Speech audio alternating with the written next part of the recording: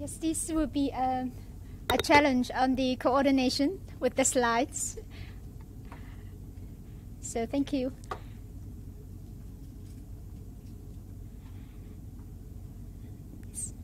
And so yesterday we mentioned about some of the major features in a scheduling system. So we know the registration, the patient information, scheduling, as well as the communication are the key parts.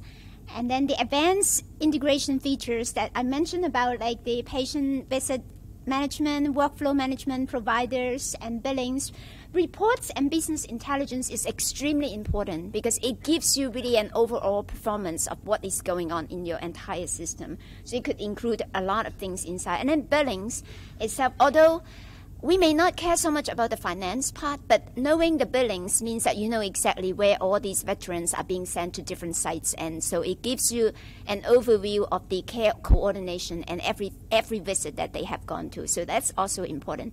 And I love that there's a huge mentioning about telehealth. I think absolutely, and this is really a way to go. And so now I am trying to look at like the limitations itself, and it fits really perfectly to all the panels that talked about yesterday, right? The data security, how do we capture all the data? How do you really schedule it so that it's multi-stage and that you have care coordination? It's the end-to-end. That's the most important part, is end-to-end process itself, not just individual points. And how do you truly utilize technology and optimization and machine learning to really help you to build good models within different parts of the system where it is truly integrated? And I love that we have to define all the English. So like what does integration mean? So I'm really happy. Now the next picture is I'm going to show. So last night I tried to squeeze all of these into a single figure. And I know I failed miserably, but I think at least I tried. So here we have the end users, right? That's the patients, the physicians, and the staff. So understanding everybody is going to integrate with it.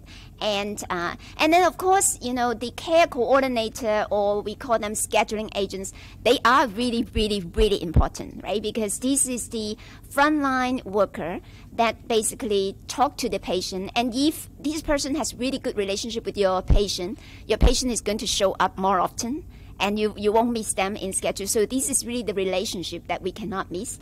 And then in the next phase is, these are I apologize, it is not very big here.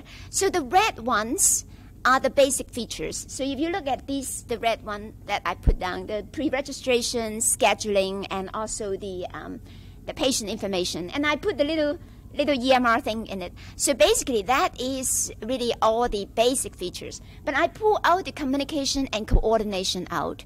And I think the VA panel was excellent to show how coordination, how is it carried out, is it so complicated. So I think it deserves to have a wedge of itself. So now if you look at these wedges as phases of the integration, then you can see really like lots of advanced features around it. And as you implement it, you can implement it by pulling out each of these wedges, or in each of these wedges you have layers of phases, right, that you implement that. So then I think this gives us like what are the dream features that we want. Of course there's so many of them. And then now how is it being powered? And the next one is that this will be powered by the technology, right? The mathematical programming and modeling, discrete event simulation, statistical analysis, machine learning, and distributed computing, because all the data now is distributed across, right? Your data is not just in one single center, but it is in many different places, and for redundancy as well as really for safety and security. So I think that's really what I'm thinking, trying to squeeze all these little words into, like all the other words into a picture, and gives you some idea. And then I think Rachel gave me the green light yesterday that I could talk about integer programming. I think Chris actually said that. I was so happy when I heard him say about integer programming. I said, this is great. And then there's decision tree. I will also talk about that. So in the next slide, and I'm going to talk about, now it's really tiny. It's not like, this is like, look at it like just the art, okay? So this is the machine learning framework that Dr. Hu mentioned. Is the DAMIP, is the discriminant analysis via mixed integer programming. Basically, this is a system where you can classify patients into many different ways you can say looking at complexity. So based on what type of data you have. So it is operational as well as really clinical. Operational means you can predict the type of resource that is needed for different type of patients based on complexity of their needs. And the complexity itself doesn't have to be just disease-oriented. It could also be resource of the sites and the type of resources and the type of like even home care. And all of these is being captured. And basically you see the group is separated.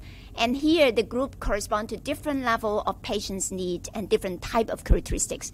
So if you use these to attack the priority queues, and so as Mike yesterday asked the first question, and I think Mark was smart and he didn't have to answer you, but he would be very passionate to answer you. So we are a little bit like next generation. And Mark spent so much time and so many years figure out what is the perfect queue, and then we just throw it into the computer and say, now tell me exactly where they belong to, right? So that's some of the advantages we have, and it works beautifully. You can really separate them very nicely. And the nice things about this model is that it gives you the ability to say, hey, some patients may not belong to any queue at the beginning because they have like special needs. And so you can classify some of these, but some of them we call them like reserve judgment. And basically say these individuals may need special care. You may have to walk through them and you assign them to special coordinator. And I think that is really nice because we basically say, well, we don't all have to be exactly the same, even though we may have the same disease or we need to see the same doctor. So it gives you some of these capability.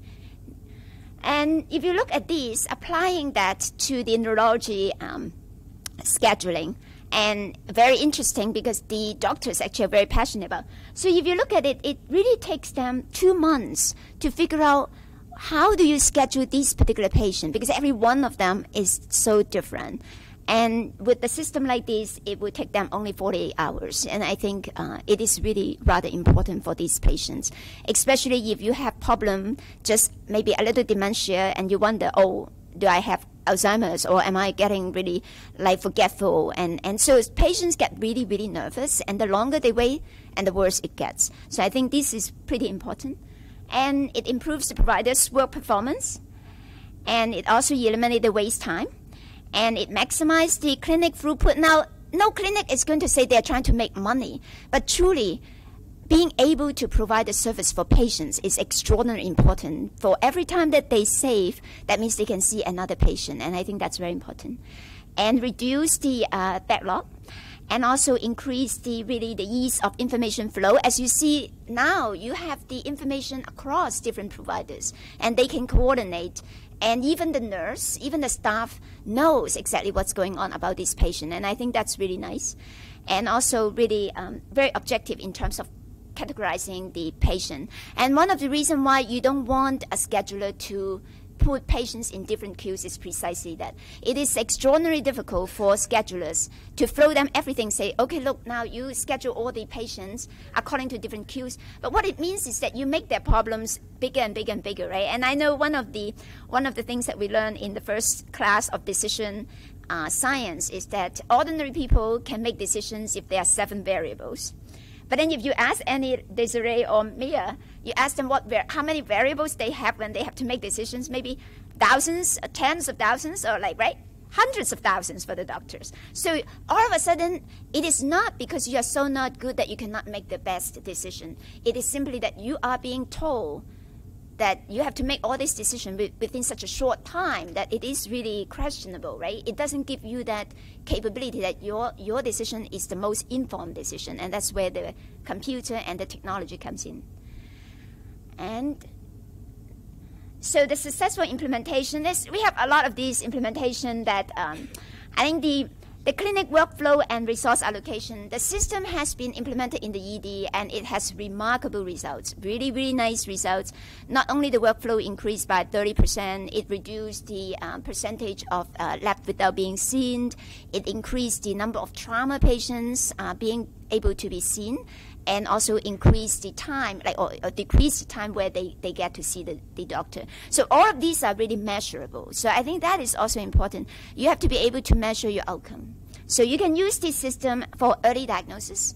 And if you input all the data, clinical data, genomic data, and everything, and you want to figure out where is this patient, like what is the predictive analytics where it can tell you early disease diagnosis. Pre-diabetic patients, right? You can stop them from marching into diabetes.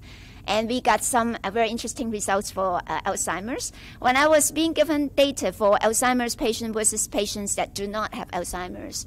And so instead of classifying 2 groups, I actually classify patients with 3 groups. And doctors say, well, you're not doing it right, just 2 groups. I said, I don't know. I said, there's a group of patients that we don't know where they belong. They are not Alzheimer's. They're not like normal, like control group. And then as it turns out, those patients actually show early sign of mild cognitive impairment. And the doctor immediately said, okay, we are going to treat this patient. So I think there's opportunity for you even to improve your quality of care. And I think that's very exciting. And decision trees, I think that's Mayo talk about that, and I think Lisa asked about the decision tree. I don't know if you could see this one. This is actually a decision tree that we designed for the surgical site infection reduction. And the first little one is the green notes are the decision notes, and the red circle is the chance notes. So that means at that point, what is the chance that you're doing different things, and then success and all these split. And so basically for this one, we want to know exactly what are the key points that out of these hundreds of different steps, we understand if we are going to make changes, you cannot change everything, because if you try to change things, you may introduce new errors. So we try to figure out of this complex system, what are the critical nooks that you can change so that you get the best return on investment. In this case, reduce the surgical infection. So when we actually optimize this, and then there's all these optimal paths. So not only we do a decision tree, we also optimize it, and then you can see the last one, and very tiny. This is an optimal path of what to do, and it is hilarious for my students because we have no idea what surgical, nothing about operations, don't know anything, even shaving, even clipping of the hair took us 1 whole month to figure out exactly what that means because, we are not doctors. So, and also, it is kind of interesting, but nonetheless, we discover a lot of the things that the doctors was really quite surprised because they said, oh my gosh, they said, you guys discovered this, we didn't know. And I said, well, we actually really don't know any of these things, right? We just build the whole thing and then put it into the computer and say, okay, which step is most critical? And then it pops that out. And you know what results we get? That's the most important one. We reduce the surgical site infection from 23% to 8% within 8 months. From the first day when we stepped into the hospital where everybody rejected us, thinking we are the inspector, and to the after 6 months, they all asked us to talk to them and embrace us, say, yes, we all work for the patient. I said, I love that, right? And then at the end, after 6 more months, it is 0, and it's sustained all the way. That's really what you like to see, right? And I think we are very fortunate because every single one of these, we work closely with the doctors.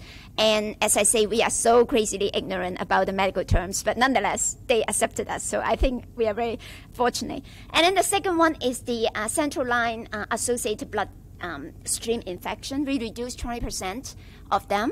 And not only that, we identify for those patients that contracted eclampsia, what are these individuals that may actually die as a result? We identify those and being able to really do the early intervention.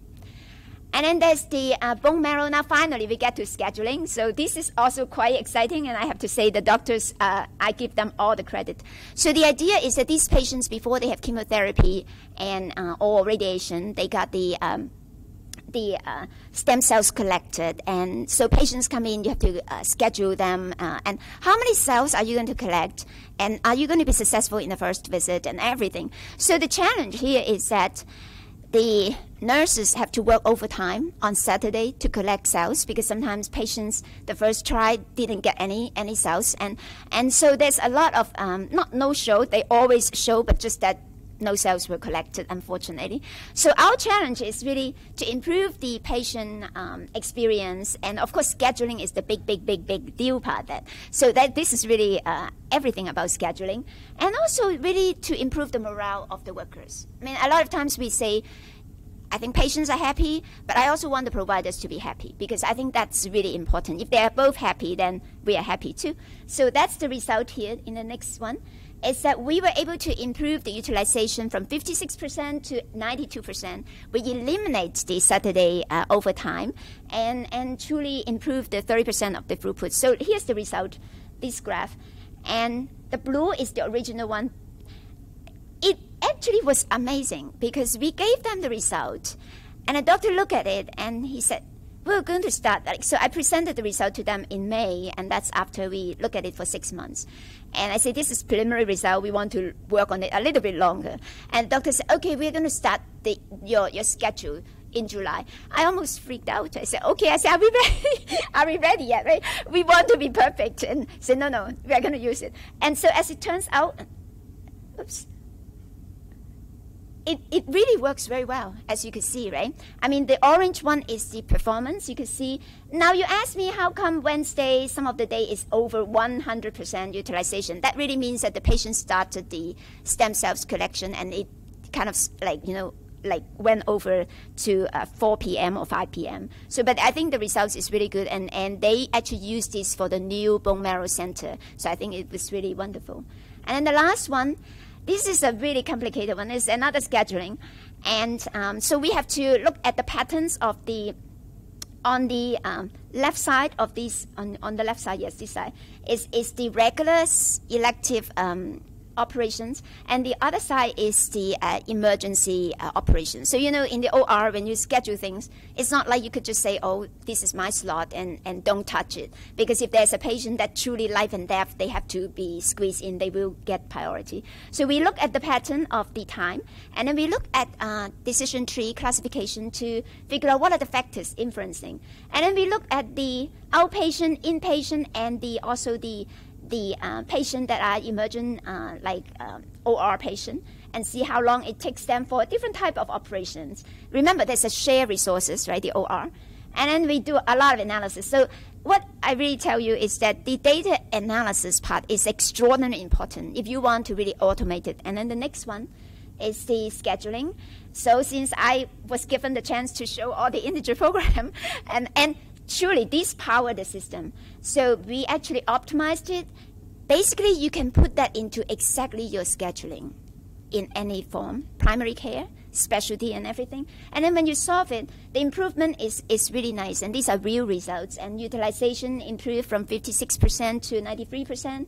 The on-time OR, and on-time is so important. But then when we first look at it, we couldn't quite understand. 34%. So, okay, that's nothing, right? It's not on time. Don't even say about that term, or else it will be kind of embarrassing. But now, they really are able to achieve it. They were able to really achieve it in a sense that with a lot of pride, because they understand that they have a lot of support in the back end.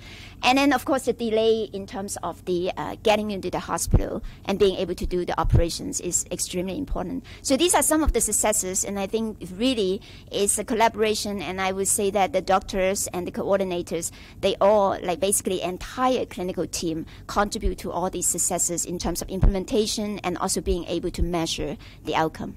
Thank you.